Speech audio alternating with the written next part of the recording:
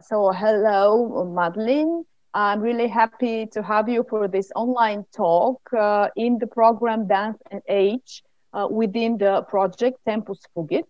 I would also would like to welcome the philosopher Boyan Manchev, on whose idea actually the whole project was built upon. The main focus of the talk will be the initiative Dance on Ensemble, which was launched in 2015 in Berlin. And maybe please let me play a video that you chose, Madeline, as the beginning of our talk, and then we'll continue. Great, thank you.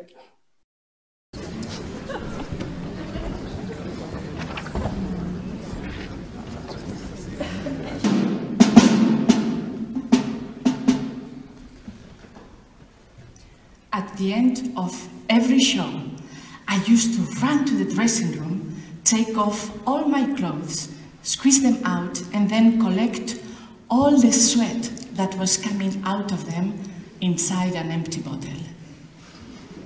I did this for more than 20 years, and I had at least 27 liters of my sweat. I kept the bottles in a closet, and from time to time I used to give a quick look at them, and I noticed that the color of the liquid inside of the bottles started changing.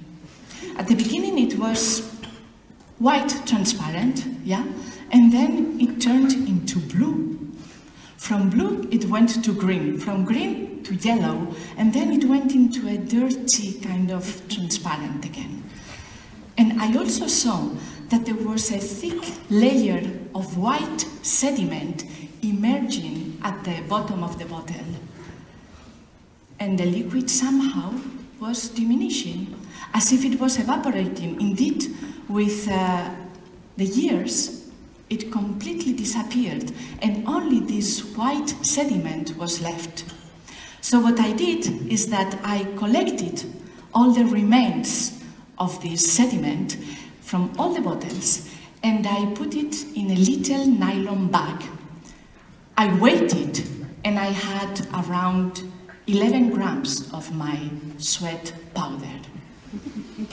So, I don't know how this crazy idea came to my head, but with one of my nostrils, I sniffed a little bit of it. And this strange image appeared in front of my eyes. It came like a flash, but the effects were amazing. It reminded me of performances from the past that I had forgotten. It was so beautiful that I decided to do just a little bit more. And again, it was like magic. Memories from the past performances came to me, and it was all in one image. One sublime image, all those years with all those dances entangled. An image that lasted for a few seconds before it disappeared. I was so taken by the magic of it that I decided to take all the powder. So I put it in a cup of water, I stirred it, and I drank it like a shot. And then something very strange happened to my body. In an instant, it was dancing all the dances that I had danced my whole life. After that, I fell into the floor, and immediately I died. Days later, all the newspapers announced my death, and they said that the cause of my death was overdose of drugs. But in reality, it was overdose of my dance sweat. Thank you. I hope everybody saw the video all right. It was okay for you? Yes, perfect. So it was an excerpt of a performance by Dance on Ensemble by the theater director Rabbi Mrouet, right? And the name of the performance is Water Between Three Hands. And I would like Madeline to start with a very general question. What triggered actually your interest towards the relation between dance and age? Yes, Mira, I think the answer a little bit was the video which you just saw, and I selected it for that reason. For us, the Dance On initiative is about the worth of an individual dancer, and we don't think very strongly that there is no expiry date on the dancers, but we have it very traditionally, specifically when you come from ballet. Also in the mind of the dancer there is this limited time span, 35, 40 years. We made a big questionnaire while traveling through Europe with the project. When do you think a dancer stops dancing, performing on stage? And most of the members of the audience would have in their heads and say 35 to 40 years. And the next question, well, do you think they should stop, or would you like to see them on stage? He said, yes, of course we would like to see them. And the reasons we asked him why, and they said, well, because of the beauty of their performance, what they have to tell us, the life experience, the excellence of the maturity of their art, and all the good reasons. So that was actually the background. And I mean, it had been done before with the NDT3, which is a famous example. And when we ask people, well, do you know companies with all the dancers? And they also, of course, have in their heads the Pina Bausch company, because when you are already in the company, you could age with the company in her work, but it was exceptional. And so we thought it's time to make, you could say, a cultural political statement, but with an artistic project of excellence, saying, you know, we invite dancers to join who are over 40, so you can't join when you're under 40, and ask choreographers, directors to work with us. Mm-hmm. Thank you. And I would like to ask Boyan to a little bit broaden up the conversation and elaborate on the notions of time and age, and why and how he came up with the idea of tempus fugit, and why now he thought that it would be relevant for this contemporary moment to delve into these matters. Well, thank you, Mira. I think it was a both fortunate and misfortunate coincidence. Because fortunate, because on the one hand, I was very much into the reflection around questions of time in a more philosophical perspective, but also in artistic perspective. And by the way, some of the lecture classes that I gave in Berlin, not far from Danson's rehearsal studios, in the Ufer studios, were precisely dealing with the question of reversal of time. So I already was kind of into this reflection. But then what happened 2 years ago was precisely the pandemic of COVID-19, which also, I would say, put very much forward the questions of experience of age differences, of the political and social and economic issues which came with this situation. And I have to say, this is for Madeline, especially, that in Bulgaria, I would say these problems were quite, I should say, quite dramatic in a way. And not only in the sense of generational shift, but especially I think it was dramatic for artists who were already in the age of retirement or around this age, because it is obvious that there were a lot of means of support of young artists, of networks of support, of Ministry of Culture, etc., which don't cover at all mature artists, so to say. And I think that this was a very clear also question of age difference, when you see those who have a sort of a capacity of, of experience, of accumulated techniques, of teaching experience, are somehow removed from the scene. And from that point of view, I think Tanzplan, as an initiative of Madeline Ritter and her partners, was, I think, a really kind of anticipating such a situation. Because I think it's a political project in a way, but also genuinely artistic. because I think we shouldn't sentimentalize age. And this is one of the... I'm 61.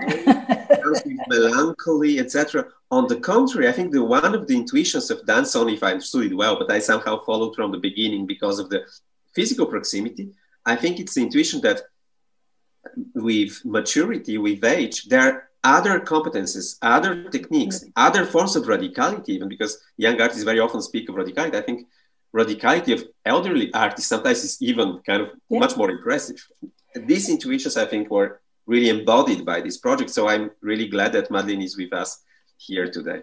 And I think you're totally right. And the pandemic put in it's like an enlarging glass, how do you say? Because we got a lot of interest from the media without performing, because we couldn't perform. You know, we had several premieres like everybody, you know, we were just hiding in the studios, you could say, trying to work on. But there was a strong interest because we became a symbol. Both the dancers in general were really struck hard by the pandemic, because the body is your own instrument. And if you couldn't, you know, go to the studio with the others, you're really locked out from even the work you do and also all the other work. That was the one thing. And then we had the subject of age and this positive image of dancing on. It's really, we had mainstream media who suddenly were filming us, interviewing us, doing reportage. We even had a cool fashion shooting in one of the big magazines with the beauty of, you don't see much of the body because it's an art photographer. But the idea was that it felt exactly as you said, Boyan. Because of what happened during the pandemic, it became even more evident. And for us, or let's say for me, I'm since many years, I'm really working on the cultural political aspects of funding and how to improve the situation for dance, really on the basics, on the working conditions, on the study, you know, the HCT where you're working, we funded that with the Tanzplan Deutschland to really start supporting structures which really make dance stronger. And somehow we all had a blind spot on the subject of age. Also the independent artists, and most of them are choreographers and dancers. So they think, oh, I always can choreograph for myself. So I always can dance. But when you look closely, exactly what you said with the funding system, they drop out. On the long career development in other fields where you have the senior experts, they get the highest salary because of their experience. And it's, as you said, reversed in dance. And from the art side, there is no reason for that. There is no, it's just, I would say, bad habits. Yeah, one of my questions would be then, do you think that there is a certain pressure exercised by the culture itself, and particularly by the dance structures and dance environment towards dancers beyond certain age just to quit at a certain point of their career? And I would like also to bring the Eastern perspective, which I think Boyan could bring, because he had been working on a project focused on Buto dance.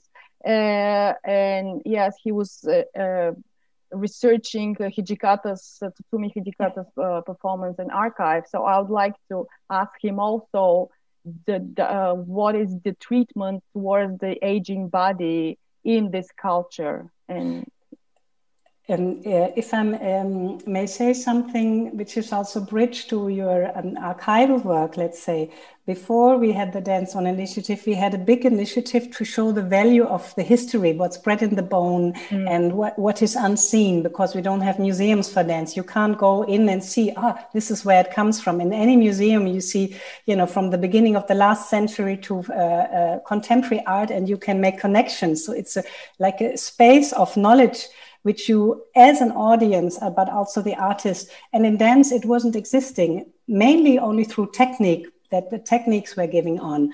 And with the heritage, also it showed there is a whole generation who are very old, and they became so valuable. Reinhold Hoffmann, you know, older, who were still there to really work with the younger artists to create that link. And then you have something like other cultures who really see, and this is the Japanese culture, for example, who see the body as a container of knowledge, and that you become you could say, a national treasure for your art, because clearly the dance is passed on. So there, in other cultures, there is a different value given to the body as the container of history and knowledge in dance than we have in our European. And I think it comes strongly from the ballet, with the connection to sport, to be very agile and high performance on a delivery level. So I do think there is a strong reason for that. So when you said the systems, yes, it is education. It is also the theaters, the festivals, but also the companies whom they hire, all of them. I do believe, I absolutely agree. I think there are cultural, economic, political patterns that are somehow functioning by inertia, and they're really pressurizing the field of arts. So the assumption of, let's say, fashion economies or even health economies, that like the body, the model of the fit, healthy body is the young body. I think this is absolutely wrong assumption, even in biological theory, that I'm very much interested in these days. This is wrong, you know? So maybe the most precarious forms of biological existence are the young,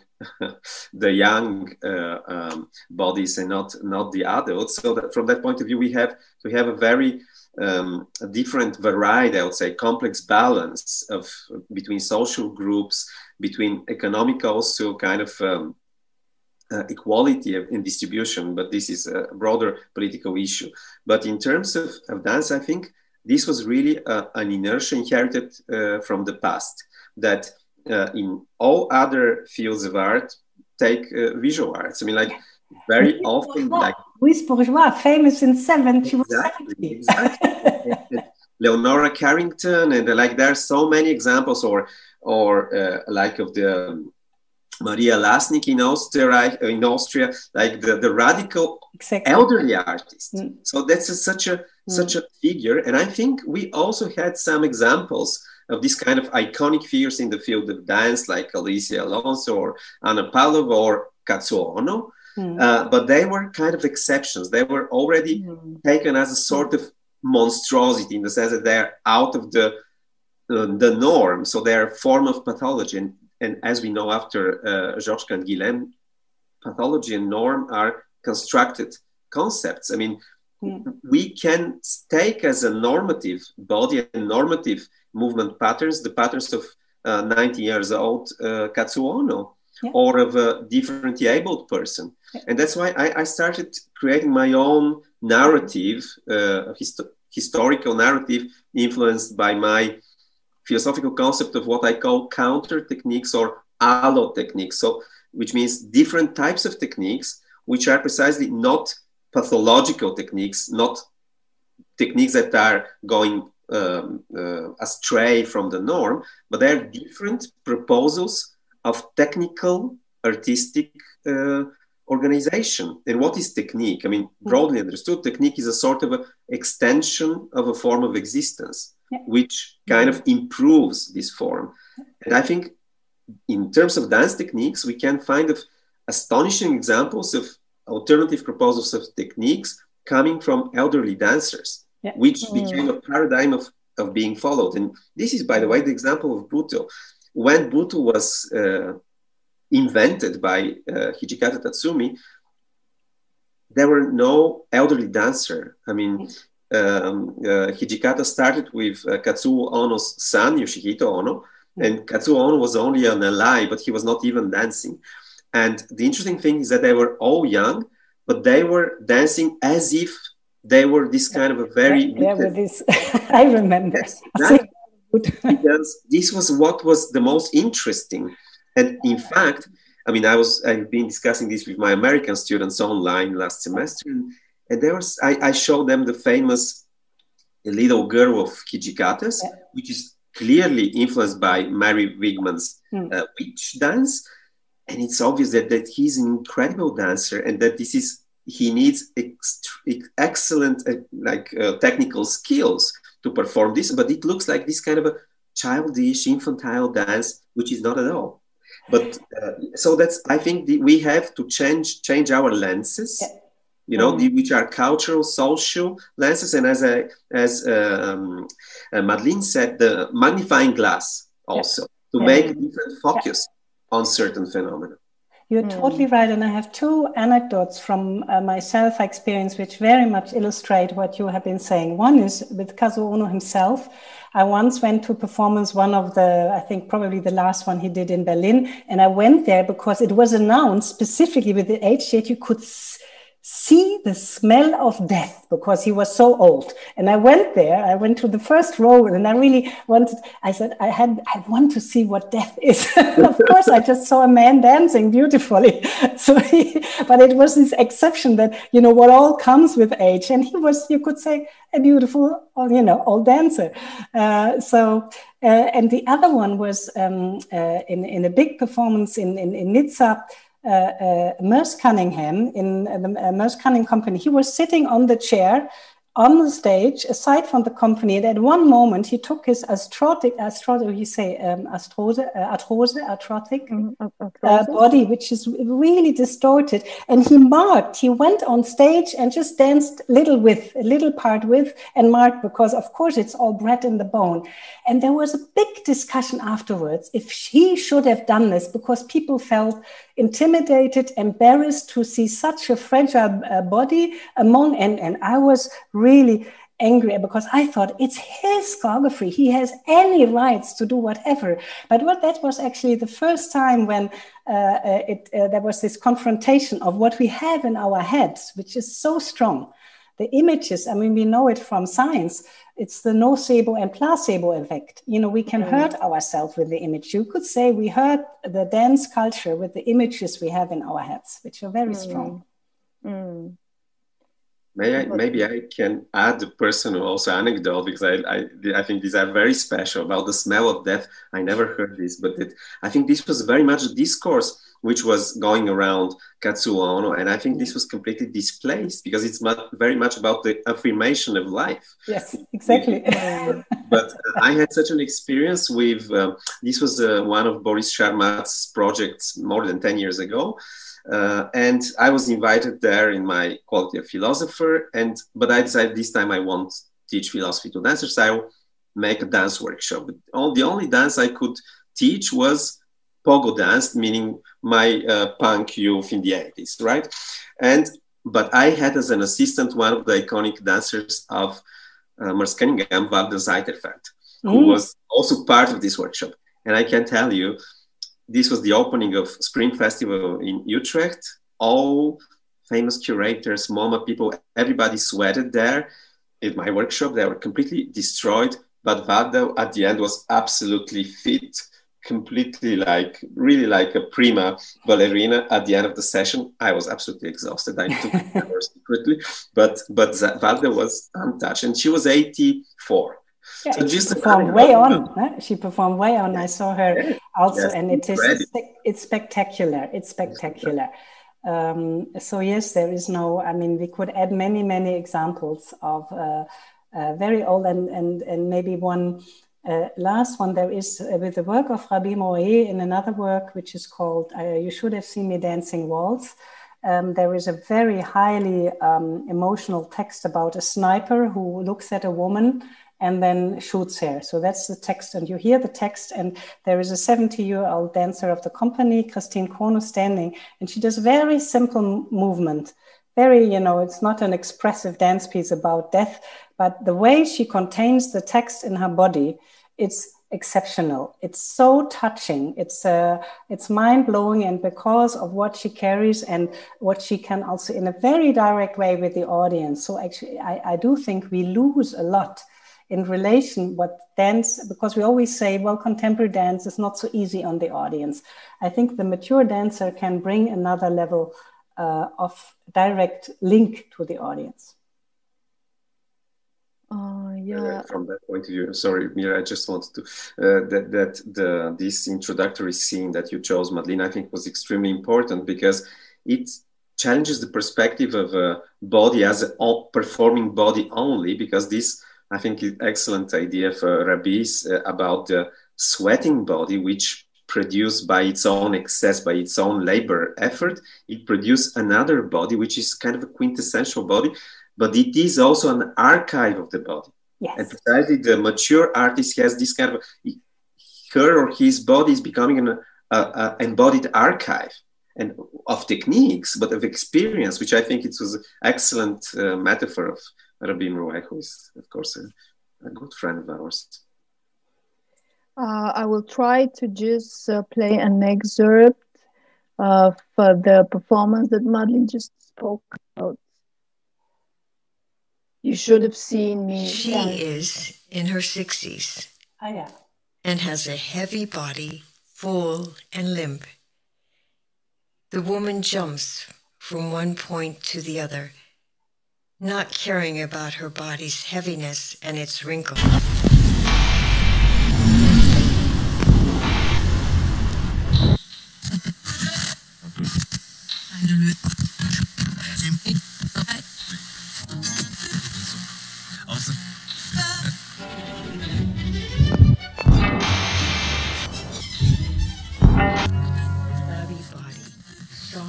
And flaccid, runs and jumps. It looks as if she is dancing waltz in a very strange and exciting way.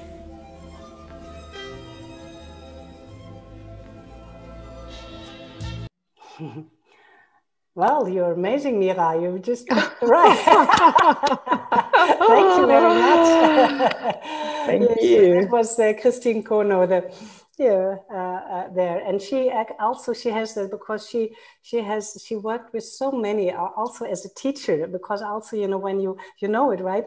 If you don't know it, teach it. So once you really came, I mean, Boyan, you know it, you really come to know what you teach. So that also actually enriches. It's not you stop. So ideally, if someone teaches, he's still also dancing, because normally it says, well, at a certain age, then you become a teacher because you no longer are fit to perform. So both, if it goes together, it enriches both the teaching and, of course, the performing as well. Absolutely. Yeah. And since modernity, the beauty in dance is no longer associated with perfection or virtuosity or technique.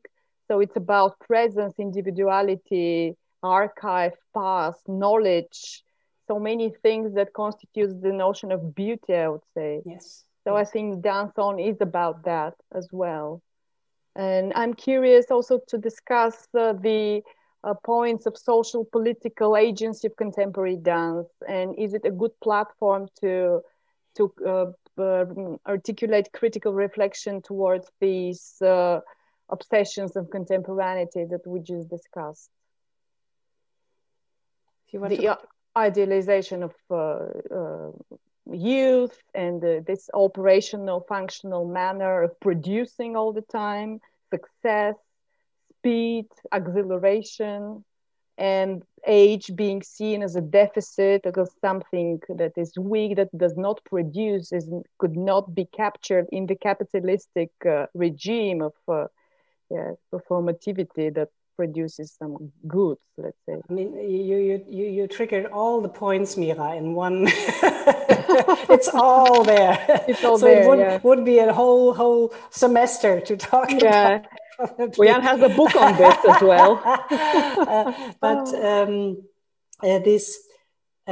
I think this is why it is so important. For example, we have a new work, we call it Making Dances, Dancing Replies. And we took iconic works from Lucinda Childs, from her very early work when she started doing silent works, Merce Cunningham, a very early one, experimental one with free. And we also have a Martha Graham, because one of the dancers is a longtime soloist. And we then asked contemporary artists, some younger, some mature, Tim Atchells, Mathilde Monnier, and Enrico Ticcione and Ginevra Panzetti, to create answers. And what is very interesting, both for the artists. So you have these very radical works, and they stay radical. That's the amazing part. There is something, because one always says such an ephemeral art form, but it stays. The work has a substance which really transcends time. That's my first conviction. But also, people need to dance it. That's the ultimate experience, that you dance it yourself as a dancer, but of course for an audience also to see this work. And then when it's related to contemporary work, it also opens different viewpoints on the contemporary work, because we never are out of time. We can't be. Though we exist only in the moment, but it's all bred in the bone. I mean, you know, with other mothers' generations. And I think in the country where you come from, there is also another part in society which has this strong link. And somehow in dance, it's not so evident. But when it's opened, it's like a treasure box. Mm. And I would try to show a part of an excerpt of Lucinda Child's performance. And maybe I say something before? Sure. So share. So what is interesting to know, and then we since 2019, one of the first dancers of the dance ensemble, which, as you said, was funded in 2015. Tai Bumaschein then became the artistic director. And he's a long-time dancer and also stager of Lucinda's work, and also it started from a conversation where she actually disregarded her early works. They were laying around. There were one or two which had been done in a certain time, and then because she wants to do new work, that's normal. As an artist, you don't really want to dig in, you know, in the closets, what's hanging around there. You like to just work and be creative. But then she was open to it, and it became a beautiful conversation about which work to pick. And when she first performed this work in Paris, when she was asked, because there was a strong interest, when was that? It was in the 70s, 80s. The audience booed. And they said, "Where's the music? There must be they called the technicians, turn on the music, do your work." And the music is actually the sound of the body. And so we see an excerpt of these early works, which I talked before, as the size works. Just give me a minute.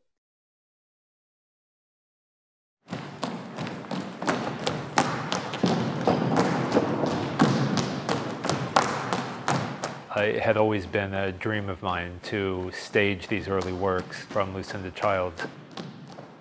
There's nothing to hide behind. There's no extraneous movement, costumes or lighting or even characterizations or virtuosity to kind of disappear behind. It's really stripped down, and it really shows the people. It's perfect for a group of dancers who have so much to share just by being there. They have such histories and they have such stories written on their bodies that just the simplicity of them being in the room is enough.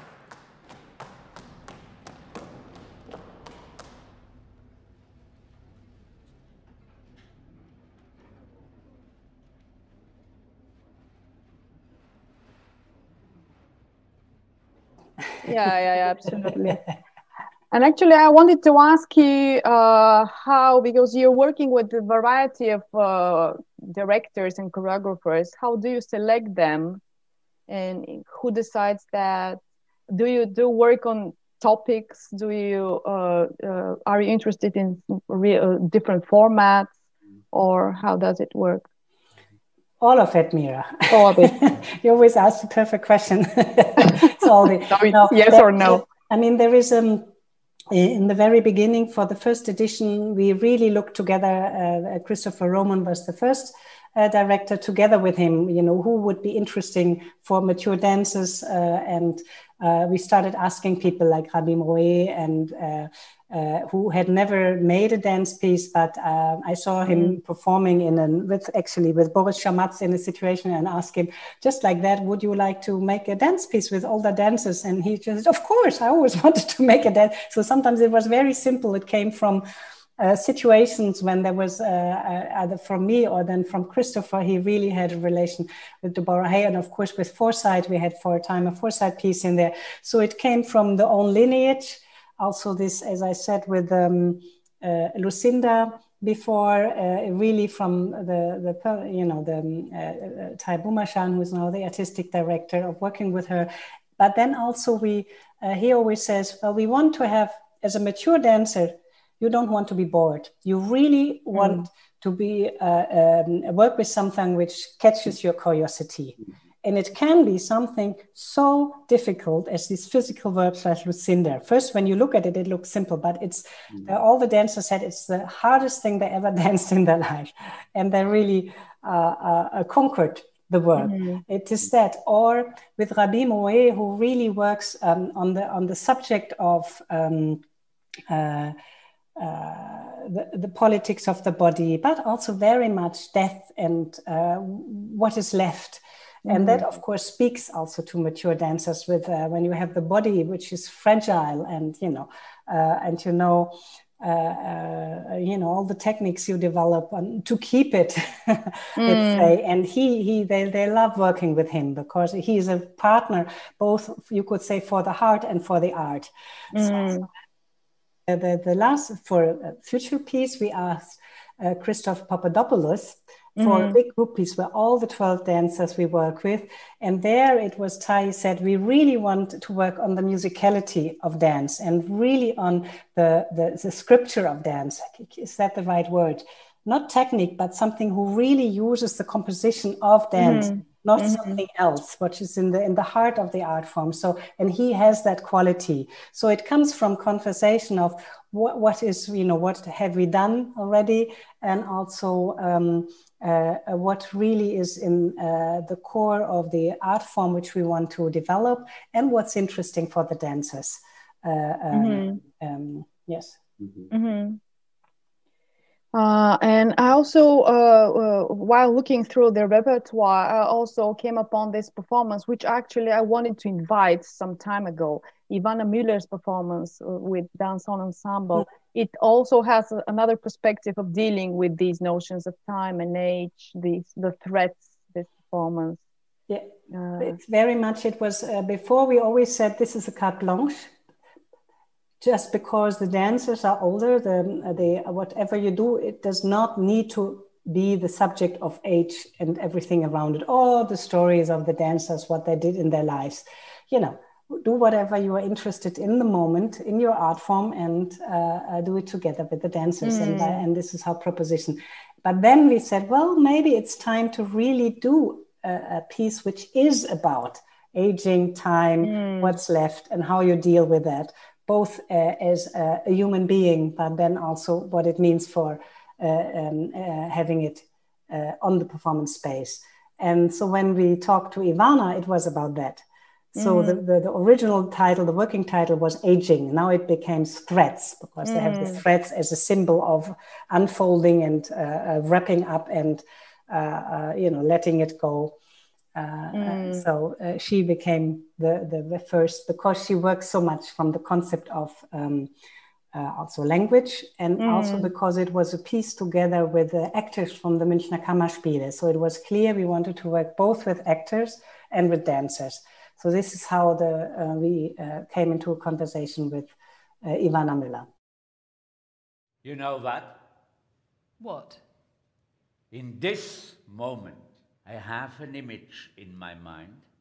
Feden is a piece that could be actually seen as a series of meditations on different concepts of time. For the first time in my life, I truly understood that it's a collaboration between performers that are dancers of Dance on Ensemble in Berlin and actors from Kammerspiele in Munich. Category daily item. We are actually thinking about different concepts of time from the point of view of now. And this now can be seen as a suspended moment in time, in our personal times, in the kind of historical time also. We can reflect about what was past and maybe trying to imagine what is the future.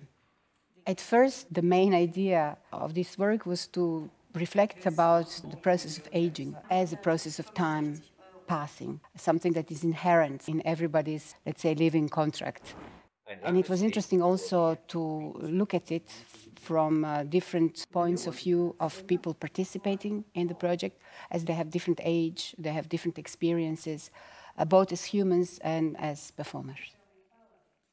The specific quality of this piece also comes from a relation with a material that we are using, yarns like this, that are accompanying the process of thinking, but you're also defining, let's say, the gestures, the movements, the necessities to move. And actually, through raveling and unraveling the yarns, we are also raveling and unraveling stories about time, about our specific or collective relationship to time. I'm done. Okay. Already? How long was it? 93 seconds. Wow, it felt like a lifetime. As in most of my works, we have used the text almost as a choreographic material. That means that we were treating it in a more poetic way, thinking more of it as being a music that has a certain intensity, color, etc. The textuality of the piece is not aiming to tell a story. The text is very closely embodied with physical actions or physical conditions. So it's actually the text, the movements, and also the presence of the material that are then in a dialogue and creating a language of the piece. Now? Yes. Why not? But going back to that moment. Which moment? Well, the moment you realize that you always be older and never younger. That moment is probably quite liberating. Sorry, what were we talking about? I don't know. I forgot. I forget all the time. So I'd like to ask you about the mission that you mentioned, that you have a mission also to inspire similar projects in other communities, other places. What kind of ensembles or such projects have you done already, or have you initiated through traveling to places and working with people? My partner always says your path is plastered with failed missions and visions, but you always have a good plan. So the plan we had to actually enlarge, because in the beginning it was just 6 dancers, and how can 6 dancers change something, you could say? And they can perform, there are so many performances, we're a small organization. And we really thought, and then this when we created a European network, which is called, and we actually got funding from the Creative Europe, it's called Dance On, which is what we talk about, pass on what we also talked about, you know, really what's passed on as knowledge in this ephemeral art form, and then dream on that also for everybody, there is no reason to stop dancing. Clearly, you know, one of the dancers said, I imagine I dance till my last breath. But also for ordinary people. And so this is really a growing network, and we do collaborations with artists. And with something we call Dance On Extended is actually where we give our dancers to other projects. We say, well, you know, we are working with these beautiful dancers. If you want to make a piece with them, we find money to pay our dancers. So it's a practical production support. And also it can be a mix, like with Jan Martens we did. The youngest, it doesn't need to be an old cast. The youngest dancer in Any Attempt Will End in Crushed Bodies and Broken Bones, right? That's the title. The youngest one is 16 and the oldest 68. And it's 3 of our dancers, and we are collaborating. And so it's both, you could say, sustainability, what we think of making use of our production means making use in a good way of the beauty and quality of the dancers, but also connecting us with others, not just our own production. So we try out ways to really extend. And so we are open for anybody who wants to get in contact with us.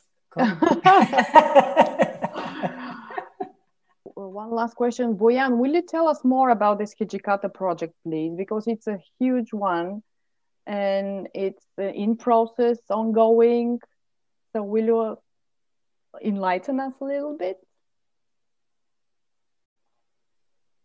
Yes, thank you.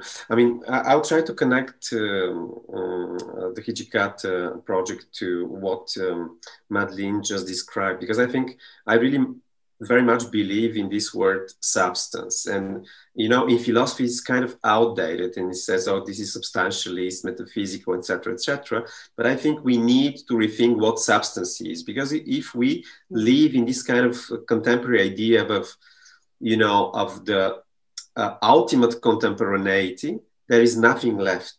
Everything is left over. There is no archive, there is no memory.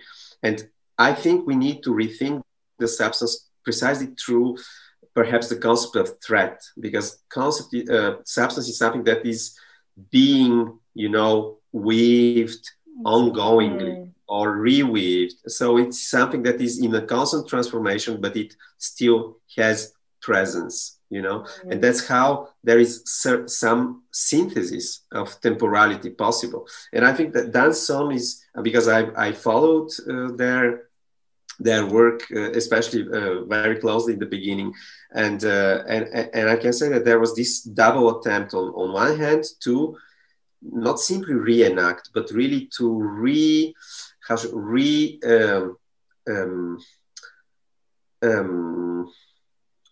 I would say to revitalize something that is put somehow, under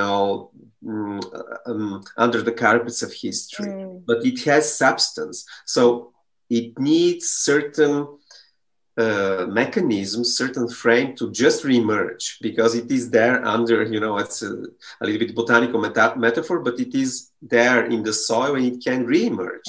So it is a reemergence of something that was there a long time ago, but of course it doesn't reemerge in the same way. So I think this is quite beautiful and also politically, but also artistically important. So, and I think this is what is genuine substance in this project, that it's not only about political surplus value, but it is about genuine artistic value, and that the artistic value is a political value. I think that's something that is very important. And then you also produce new work. I think this is very important as well, that there is a new projects emerging out of this situation. I think this is really a political task. And as to our work on Hijikata, this is part of my, of course, work with the Meteor Collective. So it was initiated by Meteor, meaning Ani Vaseva, Leonid Yovchev, and myself, but also my Japanese friends, the philosophers Yasuo Kobayashi and Futoshi Hoshino. By the way, Kobayashi was witnessing the late Hijikata's work, and he has quite a connection to this scene. And our interest, of course, was first of all triggered by artistic interest, but also it was triggered by, I would say, historical and philosophical interest, because historical interest is great. Because, for instance, Hijikata and also Katsuo Ono are very, I would say, powerful example on how artistic or art historic narratives are created, or how stereotypes are established. And when we started studying, especially with the mediation of our Japanese partners, when we visited the Hijikata archive, when we worked with Japanese artists, we realized that somehow the very narrative of history is already transformation of history. And somehow how the genuine substance sometimes is displayed because of the needs of the market, because of the needs of the certain situations. And of course, it is always like that in history. So we don't try to disclose the original substance of Hijikata's work, but we see a potential that is somehow not unpacked, that there is a potential which is absolutely, how should I say, young, in the sense that it is very fresh. And it is, for instance, what we discovered that Hijikata Tsumi already in the late 50s, 59, for instance, he is writing on the political substance of performance art, which is a discourse that in Europe and in American studies arrived much later. So there is so interesting development in that. And in fact, of course, our attempt is to recreate this work by other means. So this interesting artistic, what our common friend Helmut Stöbst was calling transmedial connection. This was something, it was of big interest in the field of dance. So, for instance, we try to identify the literary sources of Butoh, which are very much connected to French literature. Artaud, Bataille, Lautréamont, Marquis de Sade. So it's, of course, Jean Genet. The first nickname of Hijikata was Hijikata Jeunesse. It's a very interesting thing. So basically, this was initially a technique of, so to say, translating literary techniques, narrative techniques, rhetorics, poetry into bodily techniques. So that's quite interesting. And then afterwards, Hijikata started working with visual language. So basically, he was making sort of cut-ups out of magazines, of catalogs. For instance, reproductions of Chile or Renoir.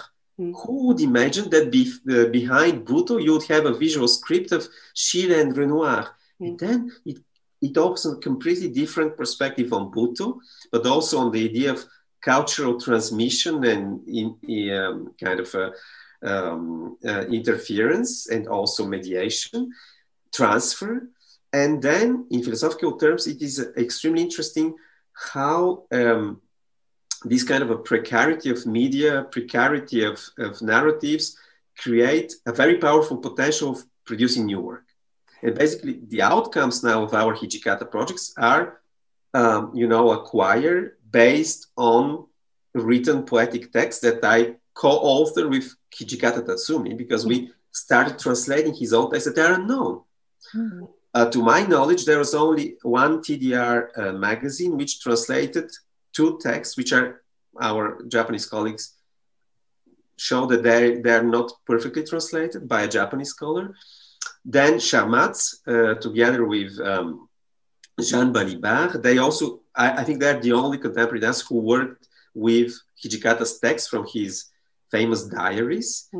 And they are known in Europe. So this is our critical work on his text, but which we try to recreate in a poetic theatrical work at that moment through Leonid Yovchev, the prominent Bulgarian actor whom we work with, solo, and Ani Vasova is the director, like the leading figure of Meteor. And myself, I work on this kind of a poem, I call it dark poem, to answer Ankoko Butu, the dark dance proposal, which is very much trying to trigger the political implications of Buto that are completely unknown.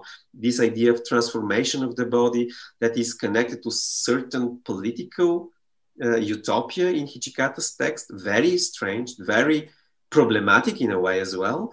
And the interesting outcome is my fantastic proposal, is that the Mishima Yukio's failed coup d'etat, this conservative coup that he tried to trigger, and as a result he commits seppuku, was perhaps influenced by his fellow Hijikata's famous project Hijikata Tatsumi and the Japanese people, which was in a way an attempt to, in the year of 68, to talk to Japanese people and to trigger some sort of a social transformation by artistic means. And from that point of view, this is of course the reflection on this perhaps lost utopia on the radical power of art, the political utopia of 50 years ago. But at the same time, we try to stimulate, to mobilize the possibility of a new, I would say, critical utopia. We don't believe in this kind of radical revolution that would transform the world, but I think that we need this kind of a critical utopias that allow us to rethink our legacy, our physical archives, our cultural archives, and to produce perhaps a better synthesis of times in future. So that future is possible. And this course of is very important in Buto as well. I mean, listening to you being so passionate about it, I think this demonstrates very much how alive, the whole subject of heritage and history in dances, and also how interconnected it is with everything in society, because we always think, dance is, there and the rest is there. Dance has always the problem as being experienced as outside of society there, for the joy in a general way, but also not so serious as an art form. But what you say is it has all the levels on the philosophical level and also political level.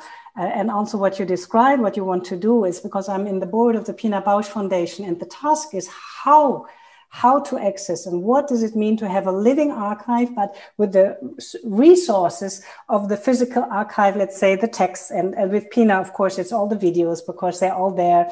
And actually, there is a strong connection also with your archive. It was always talked that somehow we need to work with your archive. And because it has such an exceptional value. When you look around dance from individual artists, there is not so much really as a substance of archive. And then the question really is, and this is what we tried with the heritage and what you just described, is really how to touch it, what to do with it, and also not be afraid. The substance can't be heard. It's like the culture political level is, both neither the body nor the heritage in dance, it's not a disposable art form. And it's so much like creating something new permanently and the rest doesn't count. That means it's disposable. It doesn't mean anything. You have no ground. The feet are not on the ground. They're somewhere lost in space, you could say. And initiatives like what you described, what you are doing, or what the Pina Bausch Foundation is doing, or also when you really restage what Shamatz has been doing, he is so obsessed with it in a beautiful way. It's amazing. His love. I mean, I was on the big old field, the big airport, Tempelhof. And everybody was dancing wingman and stuff, and he was demonstrating how to do it in Berlin. And everybody had fun. It was really hot. And we are somehow, and that's so beautiful. That's so beautiful. And there, we don't really have, I mean, in all the other art form, there is you could say, a science of the archive. And for dance, we really need to develop it and find our own ways. And whatever you are doing on both of the level of teaching and working with the archive, of doing artistic project with that, it's exactly, I'm very passionate about it. It's the work which needs, and also, Mira, when I went to Chile some years ago, when we talked to artists there, they said, what is with our own archive? I mean, we have a history from the last 20, 30 years, and it's not there, basically, and we will not be seen in the future. And there's a strong desire on artists who are in their 40s, also from the partners we have from Slovenia and Serbia, but also in the other countries.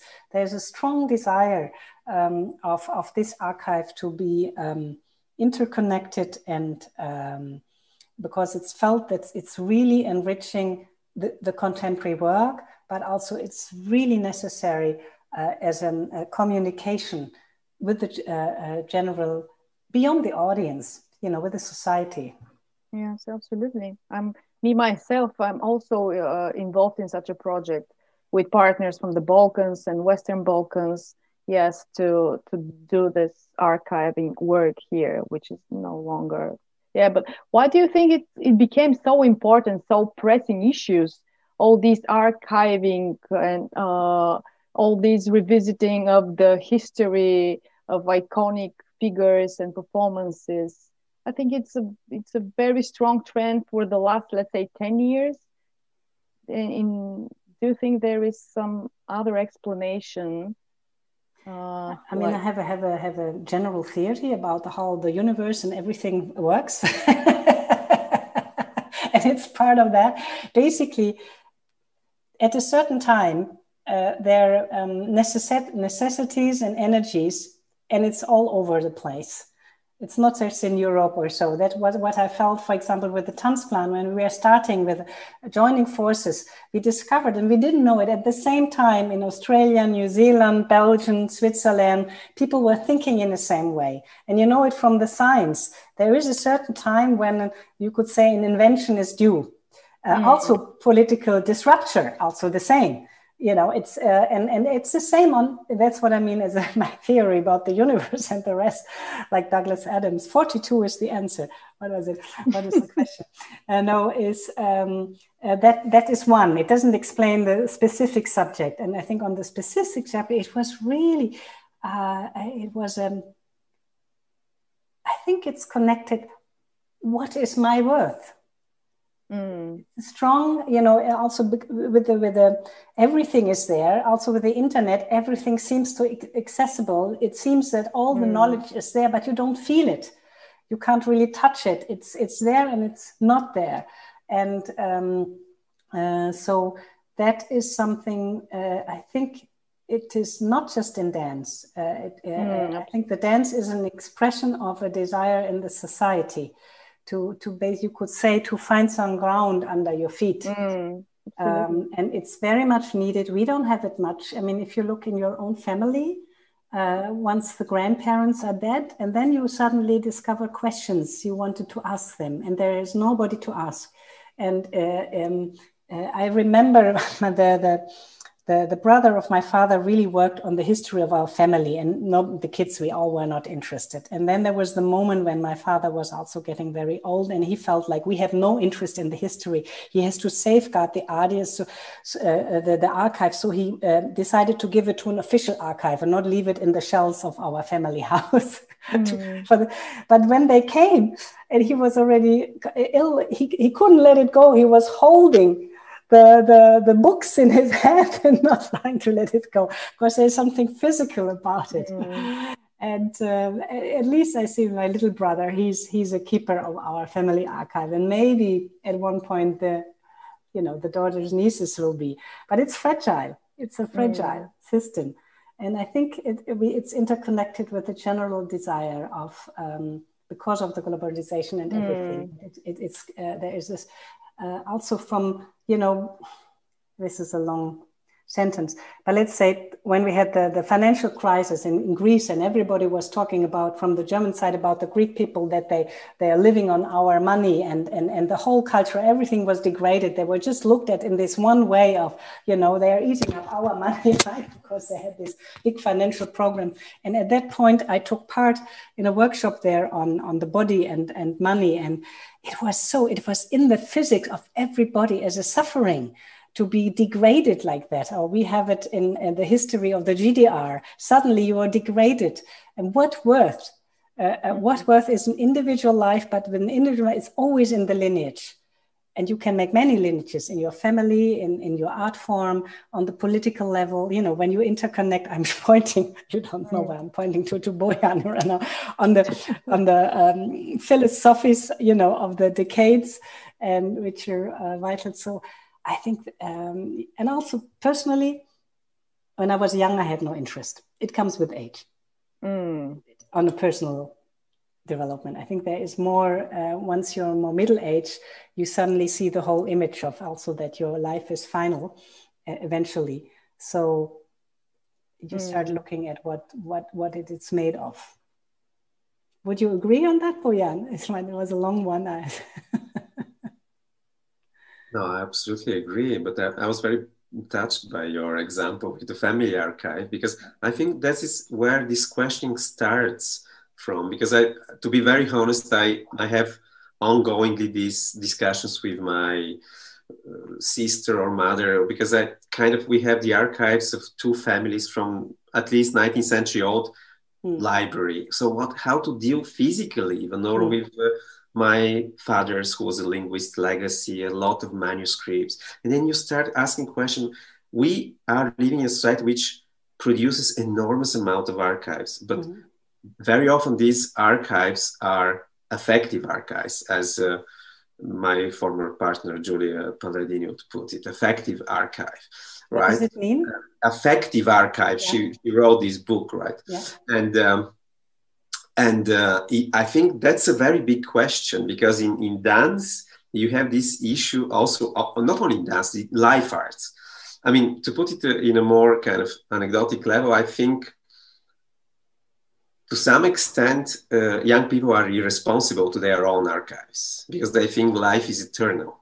Exactly. Right? And young artists, radical artists from the 60s on, or maybe from the 20s on of last century, produced this enormous amount of work that was not archived, and then there is a need of some sort of a maturity to be responsible towards this legacy. And that's how I think these questions came at stake.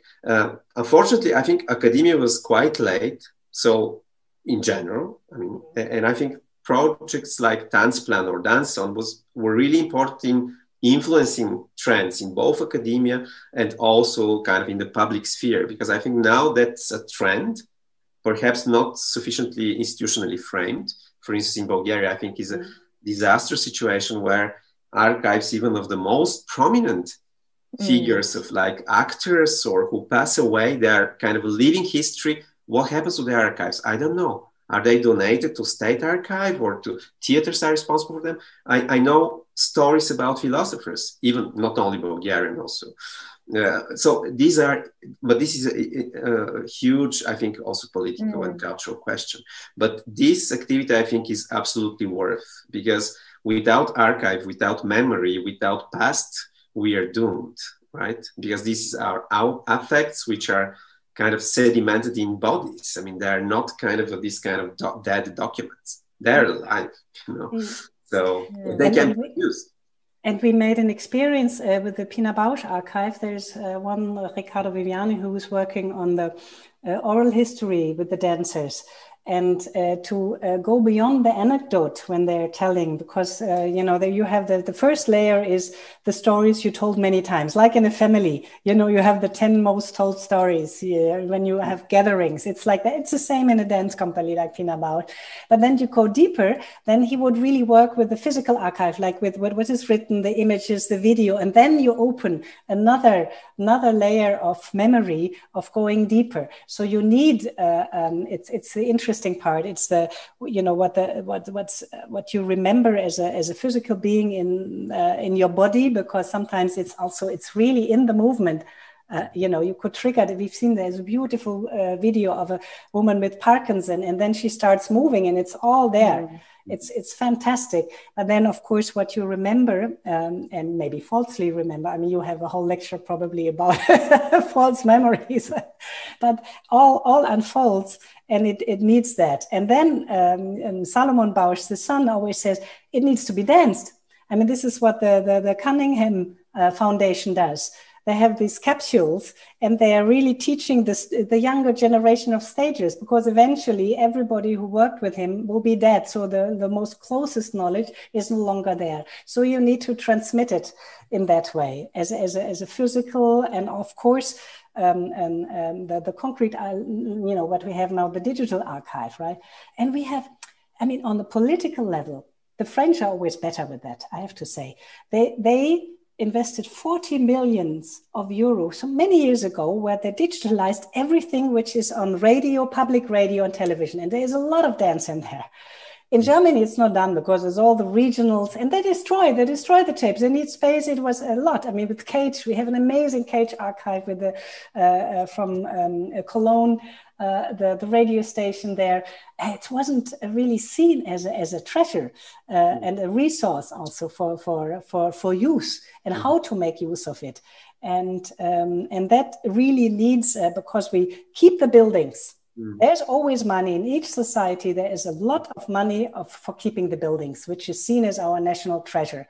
But all the ones which is not so easy, like what is taught, danced, performed, that is the same value. That needs culture political work. And we are not there yet. It's really, and this is when we applied for the Europa Nostra with the Dance Fund's Heritage Program. We were the very first applying for dance, and they discussed if we could apply at all. And we were like the exotic ones. And then they said, well, it's heritage, it's dance, and why not? And then they let us, and we won a prize. And this opened up a little bit, that actually dance is part of the European heritage as well. But if you look at the Europeana, you know, which is an effort by the European Union to create this European digital, for dance, you don't need to go there. There isn't much there. But it needs the translators, as you say. Yeah, it needs always it needs to be used, transmitted, spoke about, just like that. The object is not what let's say the source is, the original, or what you call how would you call it? The matrix. What is the substance actually?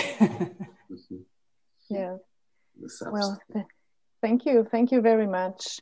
It's been a very interesting hour for me, and we've been following very long and intricate threads for an hour and 15 minutes. So thank you. It was a pleasure for me to have you as my guest. Thank you very much. For me as Thank well. you. Yeah. Thank you very much, Madeline. And Boyan, next time when you are in Berlin, please, Mira as well. Thank you. Stopped me from, but I must come back because I think I left a cheese in my fridge because I thought in 2 weeks I'll be back. I left in March. Could you I'm joking. but we're almost neighbors because I know from your office from Ingo is on Kredestrasse, right? Yeah. Because I'm on Monumentenstrasse. There you go. So let's yes, do that. Absolutely. Definitely, and thank you very much. And I also think the title "Tempus Fugit" is very nice. And I think if you stick with it, it needs a long breath to really, as a means of connecting with people and unfolding that isn't done with one, let's say, project, and it has a very strong resonance. It's my experience of being in for 10 years now around this subject. It's just starting, you could say. Yeah. So, we are just starting, but let's hope now we will make some progress by the end of the year. Thank you very much, Madeline. I hope to extend this conversation on another occasion. Thank you. Thank you, Mira. Thank you. Thank you very much. See you. See you. Bye. Bye.